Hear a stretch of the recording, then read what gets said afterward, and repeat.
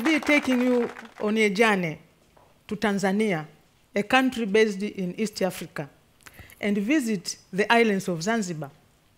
In these islands, we'll meet rural women who 15 to 20 years ago were not allowed to leave their houses, even only if they had to go for a funeral or a wedding of a family member or a neighbor. We'll meet rural women who were so bound by the culture that they had to ask permission from their husbands to do everything that they wanted to do. Culturally, Zanzibari women depended solely on their husbands to bring home all that is required for the household. They had no way of getting cash income. They had no power of speech, no negotiating power. The culture of Zanzibar did not allow women to talk in front of men. All this changed one day, and the change agent was not a person, but something that no one would have imagined. This change was seaweed farming.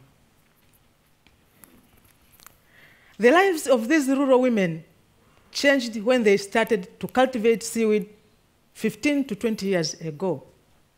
Imagine a Zanzibari woman who was not allowed to leave her house, standing in front of her husband and telling him that she wants to go out there and farm seaweed in the ocean. This was unheard of in Zanzibar for many reasons, but one big reason was that the ocean used for fishing was purely a male-dominated business. But these women wanted to farm seaweed, so they had hard time asking for permission to go out and farm seaweed. Some of them even faced divorce threats. But the women saw this opportunity to earn cash income, and they seized it. With time, their husbands gave in, especially when they saw that their wives could bring in money in the household. As they farmed seaweed, the women got money. They got cash income. They got really good money. And as the saying goes, money talks. So these rural women joined the hierarchy of breadwinners of the families. Now, what is this seaweed we are talking about? Seaweed is a plant that grows naturally in the ocean. And Tanzania started to farm it 20 years ago, just like other countries, Philippines, Indonesia. The seaweed is exported to France, Denmark, USA. When there, a gel is extracted from the seaweed and used in a number of industries, such as cosmetics, pharmaceuticals, food, even textile industry. A good example of seaweed usage is the toothpaste. It is used every day, but it remains soft. This is because of the seaweed that is put inside. In Tanzania, there are two types of seaweeds that are farmed. One seaweed has a higher price because the gel extracted from it is of higher quality. Unfortunately, 10 years ago, this seaweed farming has been affected by climate change. The women can no longer farm the higher valued seaweed. Increased surface seawater temperature has caused die-off of the seaweed. My research has focused on working with these rural women to look for methods that can be used to farm the higher valued seaweed.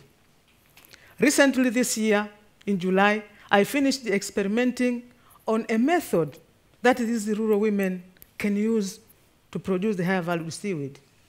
When it is disseminated, this method will be used by the rural women. My research has also focused on adding value to the lower valued seaweed by producing seaweed value-added products. So in 2006, I started to train the women on how to produce seaweed value-added products. When I told them that they can produce products from seaweed, they were surprised. They looked at me as if I was joking or something. When I told them that they can make seaweed soap, they said, soap? how can seaweed be made into soap? And when I told them that they can even eat seaweed, they laughed at me. Maybe they thought I was joking. But as I continued to train them, they changed their mindset, and they realized, aha, so we can actually use the seaweed that we produce to make seaweed products. So by doing so, they made a variety of products. They made seaweed soap. They made body cream. And they made seaweed powder. By selling these high-end products, the women got more money than they would have gotten by just farming. I will give you examples of these women whose lives has changed because of farming seaweed. One of these women is Safia Hashim. Safia is based in Mweleo village, southwest coast of Zanzibar. I didn't know Safia yet, but I knew some women who lived in the same village. Safia has built a beautiful house. She has even managed to put tiles on the floor. With money that she gets from her business, she has bought her husband a fishing boat. Now imagine a Zanzibari woman buying a fishing boat for her husband. What a change.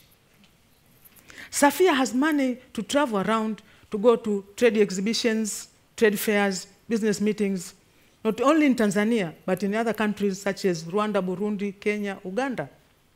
She has trained her children, and they work with her. In the village, Safia has become a trainer and a leader of other women. We have Amina Hamisi. She's also from Mweleo village. I knew Amina for a long time because she has been working with me in my research work. Amina is a seaweed seller. She buys seaweed from her fellow women and sells to exporters at a higher price. She earns $700 per month. This is way higher than $200 to $300 that she would have earned by selling seaweed.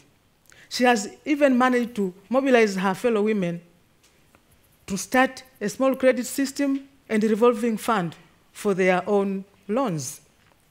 It is not only the individuals whose lives have changed because of farming seaweed.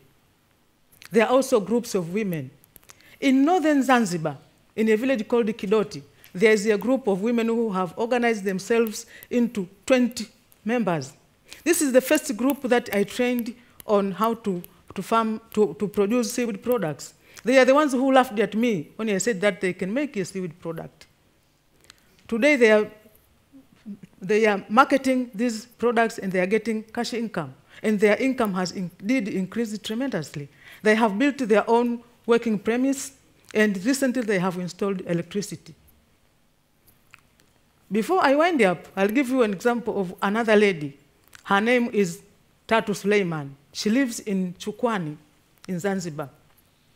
I did not know Tatu at all, but I met her when she started to produce value-added products. Tatu is selling seaweed soap, body cream, and she gets enough money not only to cater for her daily use, but also to go to trade exhibitions, meetings, and all that she wants, and she pays herself. Tatu is now an economically liberated woman. These are just examples of the women who have managed to change their lives. Some of them talk publicly saying that the trainings that they received from I and my colleagues have completely changed their lives. An example is Safia. She says that openly. So now what we see in Zanzibar, we see women who have left their houses. They've gone out there to farm seaweed in the ocean, to the markets to sell the seaweed products. They no longer stay indoors and wait for their husbands. We see women who are earning cash income. The money that they get is equal to what their husbands are earning, and some of them even get higher income than that of their husbands. We see women who now go to talk to men and women and other people. They are no longer bound by the culture that forbids them to talk in front of the men. We see women who now have become part of the breadwinners of the family because of the cash that they get from seaweed farming. What a change. Imagine how a Zanzibari woman has changed. These women now can cater for the household needs. The women now have money power. These women now have the power of speech. They have become leaders. They have become trainers of other women. Indeed, these women, I'll say again, they have power of money and power of speech. Thank you.